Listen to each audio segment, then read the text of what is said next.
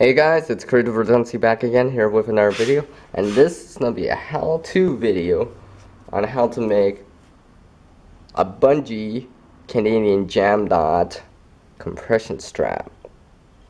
Here's a couple of finished products right here. Now you can make this from virtually any kind of bungee, right? But the bigger it is, the heavier it is, the more weight it can handle, and the thicker it is too, right? Thick bungee cables can hold up to, depending on brand and quality, but up to a couple 100 pounds, while something like this may be up to 90 to 100 pounds, give or take. Now the first thing you want to do is grab your bungee, right? This is the running end, right? This side we're going to start off with, make a knot, and put it near the top, like so. Make another knot, so you have a loop like this, but before you tighten it down, right, you want to take your standing end, which is the other side,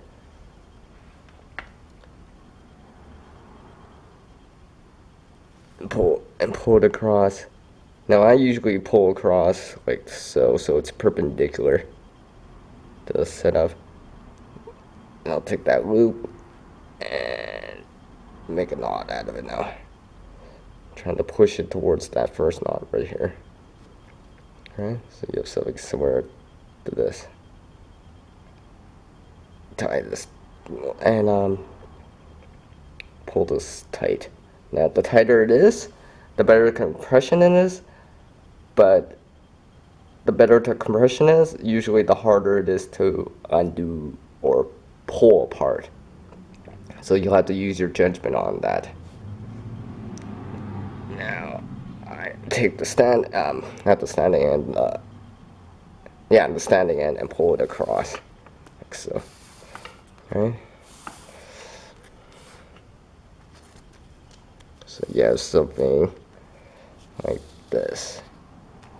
You can make them any size you want. Usually my rule of thumb is about 4 inches of line on both sides, with about 4 inches or so of knots and tails, right? So you were done with this, you would see how far that stretches out. Okay, you can make this longer if you wanted to.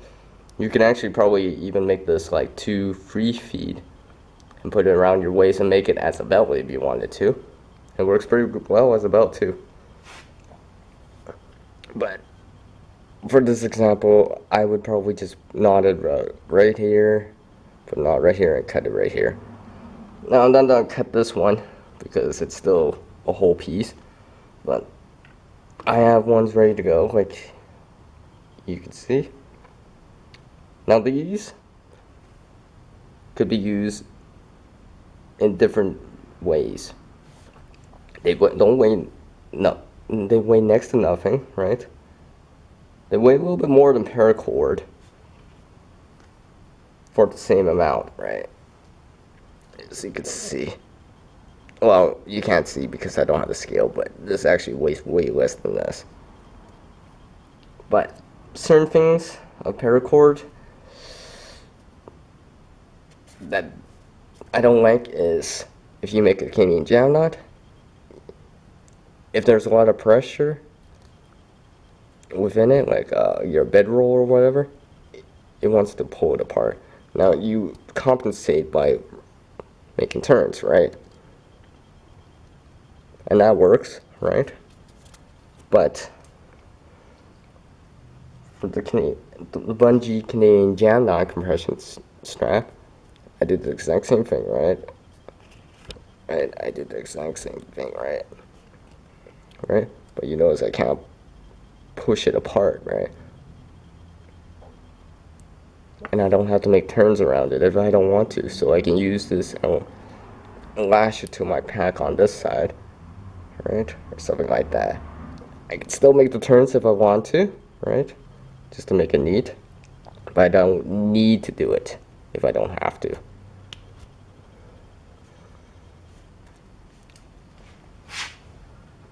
Another cool tip is, let's say I had a piece right here. I can't get it around, right? I can't get the loop around, right?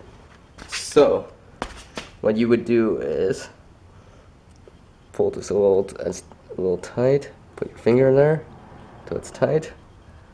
Go around it, right? Stick the loop through the end of it, right? So. Then pull the other side tight, the loop tight, so it grabs around it like so. And that's how you can get this to work with like a ridge line, a clothesline, or like how I have it here, a stick, right? Pretending that I can't have access to there's no opening to get the loop in. That's how you would get something this to work with it. Other things you can use this for are as an improvised tourniquet, as if you have two of these and a couple of sticks or whatever, you can make splints with them. Let's say you have a hat and your flashlight, right? You don't have a headlamp for some reason, but you want to make a headlamp. Just do something like this, right? And put your flashlight on the top, and you can make an improvised headlamp. Now you might need two bungee